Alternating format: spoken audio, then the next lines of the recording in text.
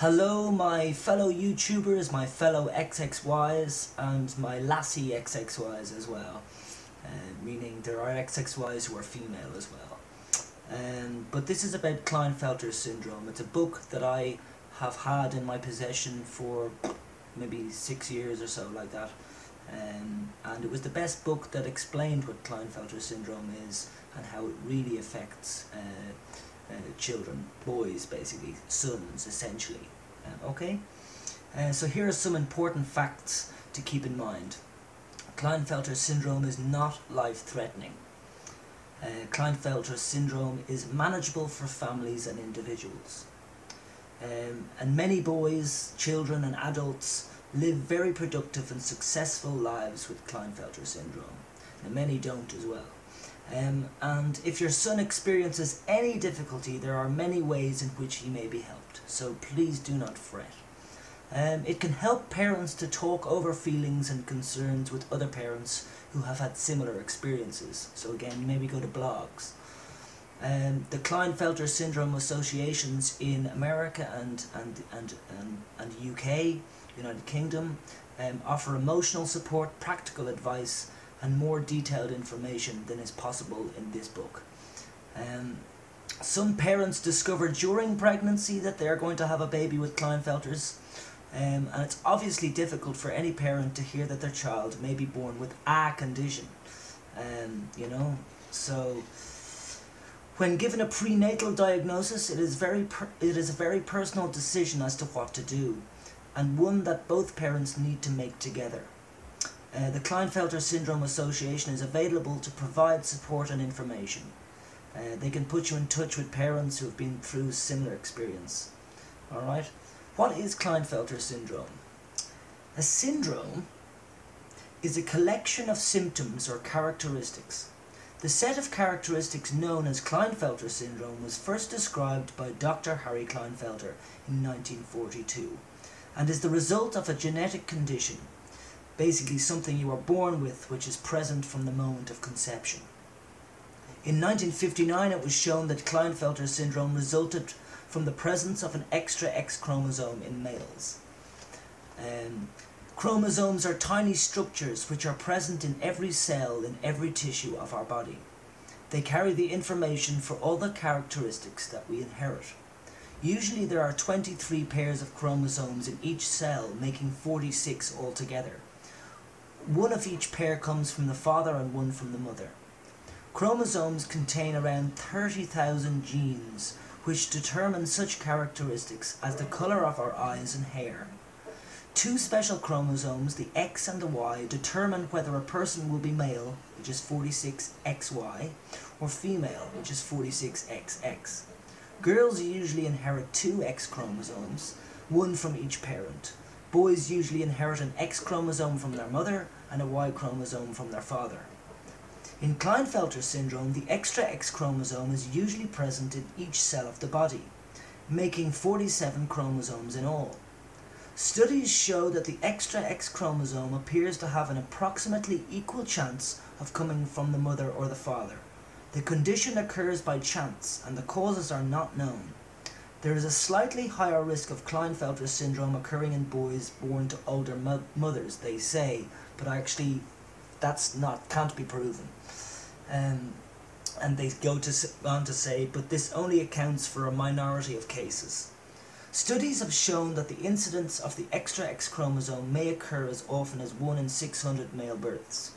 Although it is the most common single chromosomal variation in the general population, it is thought that more than 2/3 of boys are not diagnosed. That is factual clarity, which is not good enough actually. We need more people to be monitored, check if they are XXY, so that we can help them so they don't have to be aggressive or tired all the time or lacking in concentration.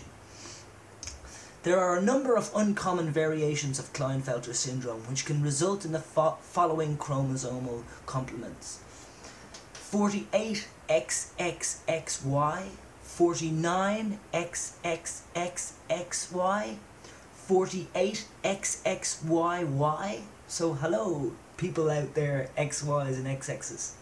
You know, there's a lot of other types of people out there, and you know, your people who you work with, or the people you see on the street, and some people you see on the buses, and going shopping. These people easily could be these types of combinations of X's and Y's, don't you think? So you don't get freaked out, they're all around you. We're not aliens, so you know, don't worry. So it is also possible to have a mosaic chromosome complement, which means that not all the cells of the body are affected. In many cases, the boys with a mosaic form of Klinefelter syndrome are less affected. Basically, they can actually generally have children, is one point. Information about Klinefelter syndrome is available in medical textbooks. Yes, it is. However, many medical books remain outdated or describe severe cases. The Klinefelter Syndrome Association has a large and growing network of professionals able to advise on all aspects of the syndrome, and they are happy to assist you, they say. So please contact these agencies to help. You know, if you're concerned or you suspect that somebody you know is like that, because you're going to be helping them out well, not all of them. Some of them don't want to know, and that's their own thing, isn't it? Their own right. Did we cause our son to have Klinefelter syndrome, and could we have prevented it happening? No, nothing either of you did before or during pregnancy caused this. It can happen to anyone, and I think that's the best healthy attitude, so there's no blame going around. The blame game's not a good one. Blaming parents for giving you your life, you know, your bad life, or your bad condition, or syndrome, or whatever. You don't blame people like that. Natural life makes us what we are, and we try and find better ways to live. Isn't that true? Yes.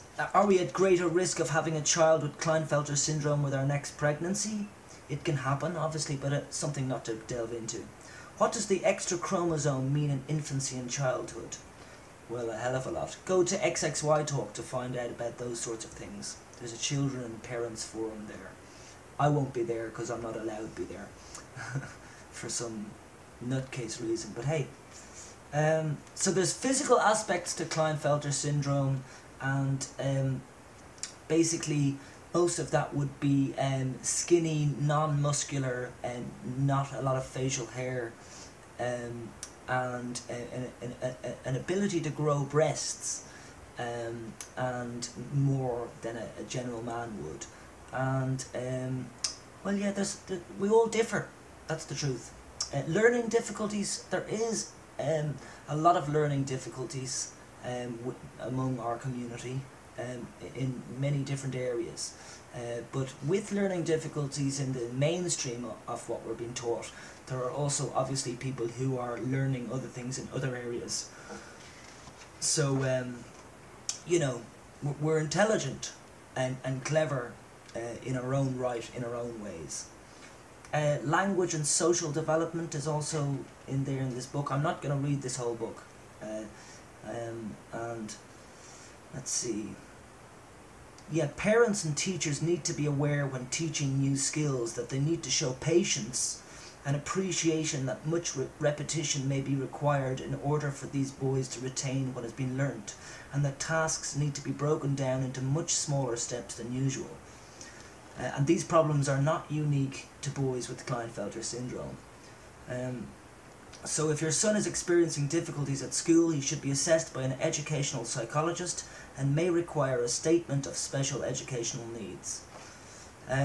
So yeah, I'll continue this book a bit more in another video.